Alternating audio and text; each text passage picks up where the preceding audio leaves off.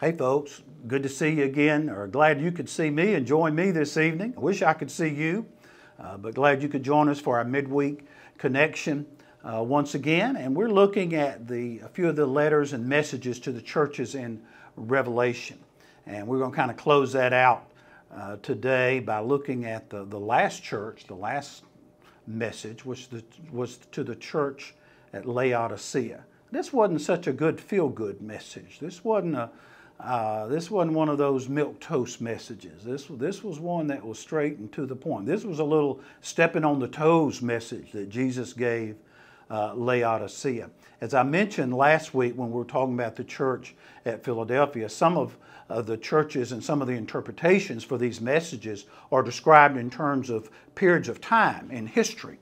And so this Laodicean church, since it is the last one that Jesus addressed, is believed to refer to most likely the end, toward the end times, and what some would say the latter days, and perhaps the days that we are now in, the latter days. We don't know what that means. I'm not putting a time frame on what latter days means, except that we know that we live in a world that is very troubled. We've seen many things, and we know many examples of that.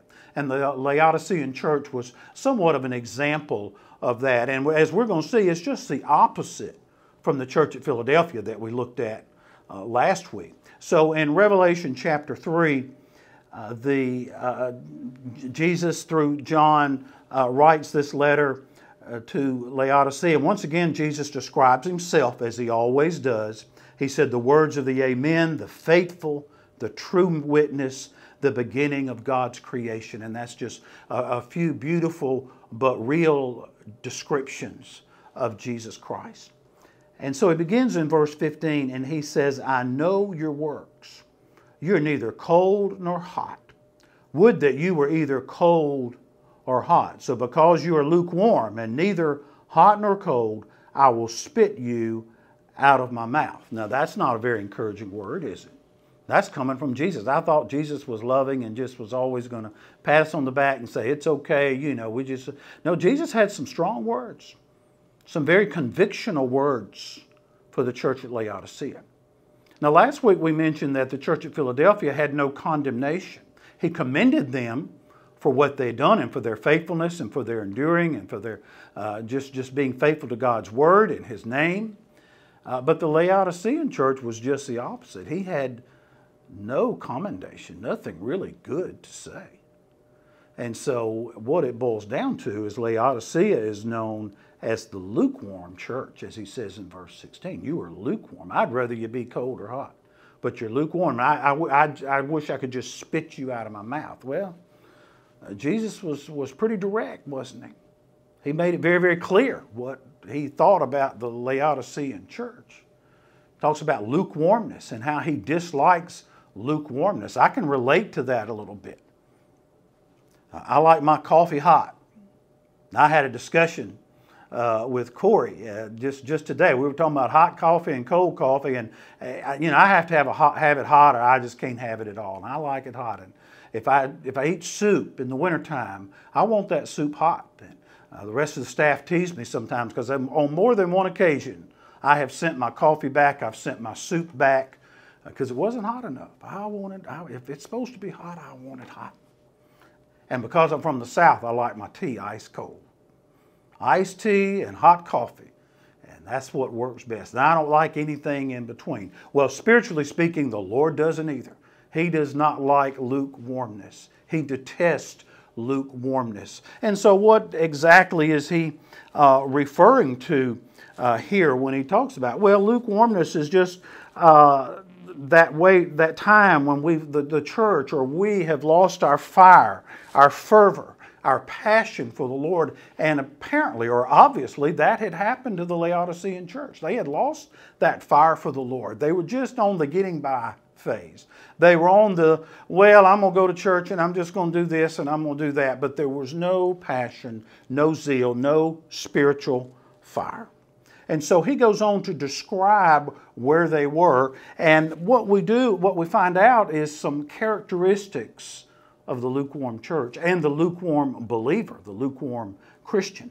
And so Jesus describes that to them in verse 17. He says, "For you say I am rich, I have prospered, and I need nothing, not realizing that you are wretched, pitiable, poor, blind, and naked." So he let them have it pretty good. And he described several things that demonstrate the lukewarm church and the lukewarm Christian that we can find ourselves in if we're not careful, if we don't keep our focus and our heart and our zeal for the Lord Jesus Christ. First of all, they could be described as being comfortable. He said, "For you say I am rich, I have prospered." They had things. They had everything they needed, they thought. Self-sufficient, prosperity. They had it all. They were rich. Problem is they were depending on their wealth and their position. See, Laodicea was a large city, a very commercial city at that time. Apparently the church was very large and very strong, but the problem was their perceived strength. What they were depending upon was actually their weakness.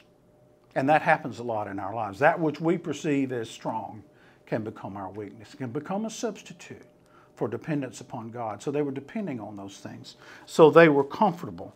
They were also content. They said, "I need nothing. I don't need it. We don't need anything. We've got it all together. We have arrived. We are Laodicea. We are the big church on the hill. And we don't need anything. Physically, materially, but also spiritually." See, the relationship between the two is very important. When spiritual satisfaction comes, in other words, I have all I need of God. I'm good. We're good. We don't need anything. We're covered. That's when problems arise. We don't recognize our need for God. We lose our dependence upon God, upon the Lord. And that's when we start getting into trouble. And so lukewarmness results from that lack of spiritual fervor that God wants us to have. And it comes from that lack of desire and that need, and that longing for God's presence, for God's power, and all the things that God wants to offer us. So they were comfortable, they were content. And then they'd compromise. They were compromised. As verse 17 continues on, it says, "You are wretched." You're not realizing you are wretched, pitiable, poor, blind, naked. All of these things. They had lost their values. They had compromised their values. They had become proud of their ministry.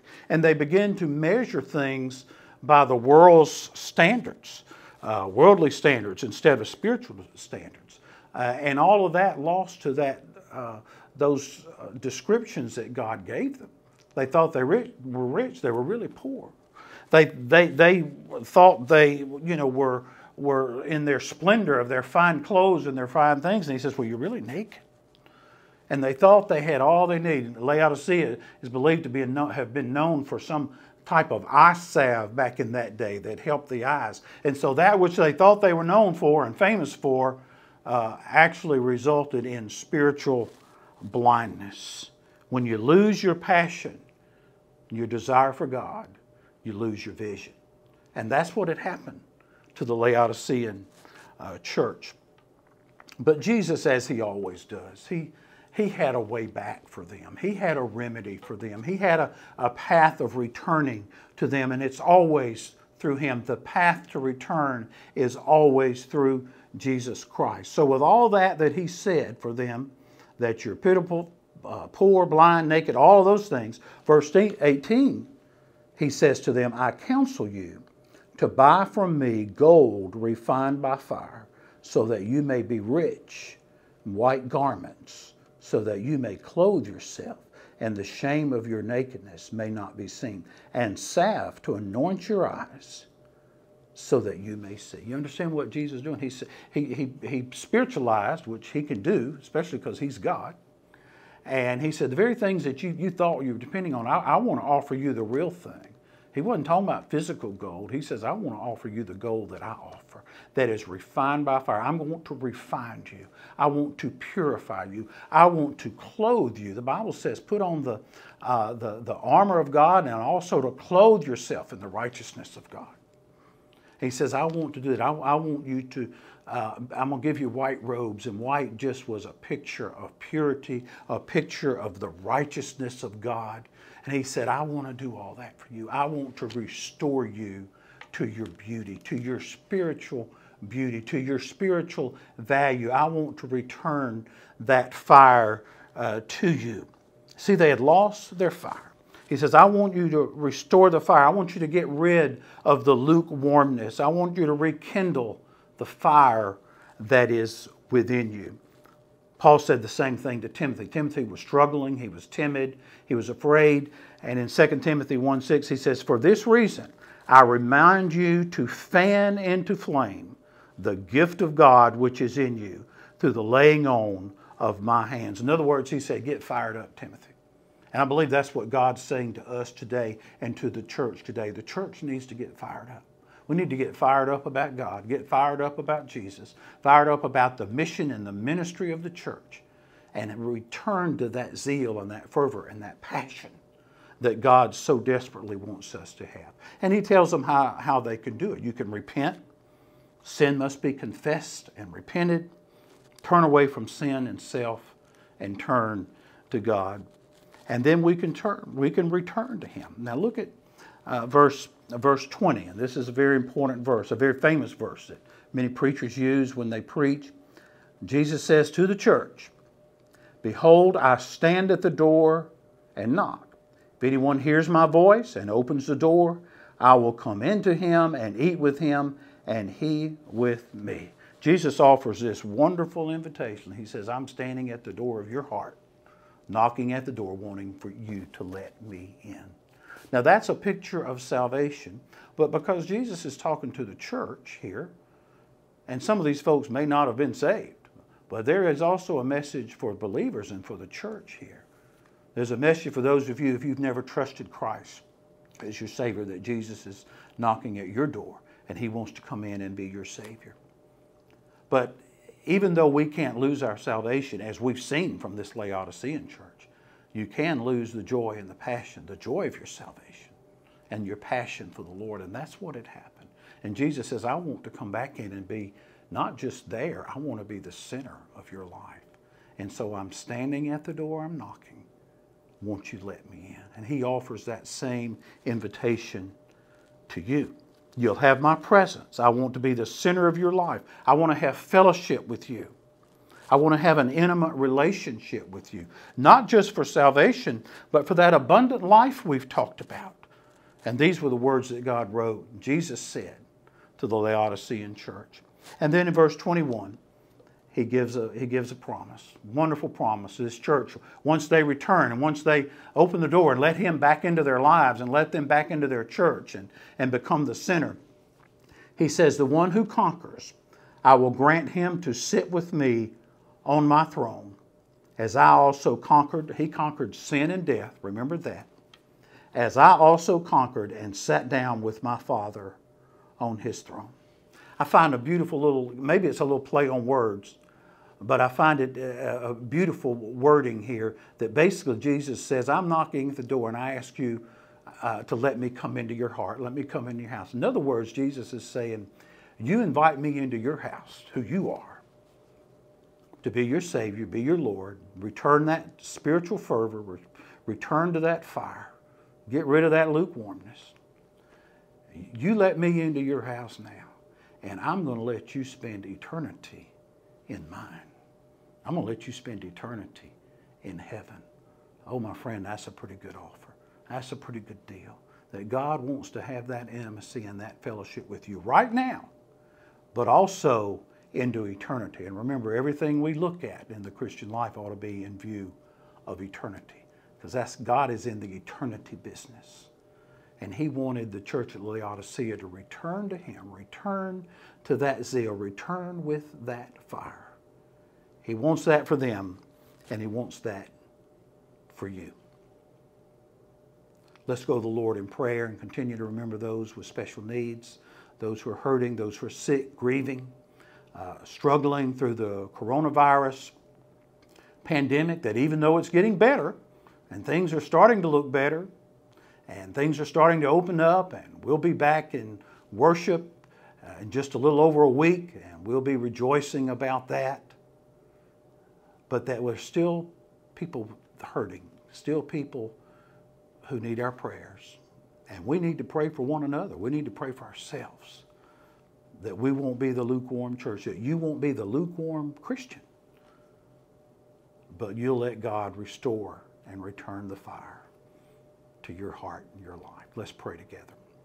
Father, we thank you so much for all your goodness and grace. Lord, we thank you that you are the beginning and the end and the faithful and true witness. And Lord, I pray for any here, for any of us that at times may have lost our spiritual fervor, maybe have gone through, or maybe right now going through a period of lukewarmness. We've lost our passion, we've lost our zeal, we've lost our fire for you and your word and the church and the body of Christ and the mission and the ministry of the church. And Father, I pray that you would lead us, Lord, and return that zeal and that passion that you so desperately want for us, that we need in this day. And the world needs to see a church that means business, a church that is on fire for the Lord, because there are people that are hurting. And Lord, I pray we would be that church, we would be those people. And Lord, we pray for those who are continuing to struggle, whatever the cause may be, for those who are still dealing with the coronavirus, Lord, for those who have lost loved ones through this or by other means, whatever reason. Lord, you just minister your love and grace and comfort and peace in their lives. And people who are struggling financially, Lord, relationships, marriages that may be struggling, Lord, I pray that people would place their faith and their trust in you and let you restore the joy of their salvation, restore the fire, bring back the passion, the fervor, the zeal. And Lord, as the old song says, you would set our souls afire for you. We thank you and we love you, and thank you for the place that you've prepared for eternity for us. In the precious name of Jesus we pray. Amen and amen. Well, thank you once again for joining us, and we do want to remind you, June 7th is the day, and we'll be back together worshiping, and you should have received information regarding how that's going to work and how that's going to look. And if you're not a First Baptist Church member and you live somewhere else or attend church somewhere else, I trust your church is maybe getting ready to resume or already has. We encourage you to be faithful wherever your church is or whatever that is, and you just serve the Lord with gladness, with joy, and with fire. And we look forward to seeing you soon. Have a blessed week.